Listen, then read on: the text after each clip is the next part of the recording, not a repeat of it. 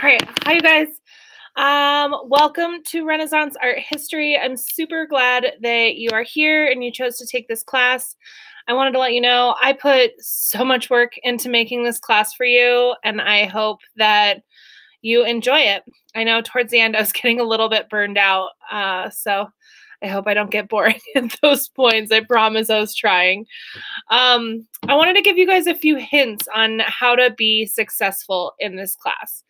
The number one hint I can give you is answer the critical thinking questions right after you watch the video.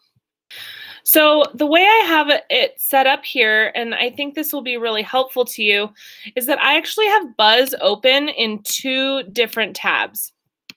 On the first tab here, I have the first set of critical thinking questions.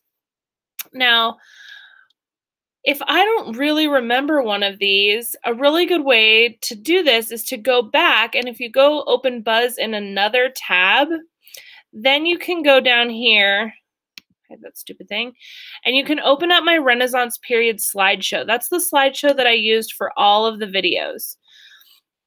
So if I open that up and I have the slideshow here, I can actually go through these slides to find the answer.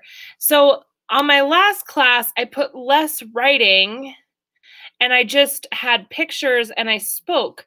But one of the reasons that I tried to put more writing in these slides, which I'm actually afraid might have made them more boring because then I'm reading the words to you instead of just speaking as I normally would. But you guys can let me know at the end whether that made them more boring or whether it made it easier for you to go back and look for answers.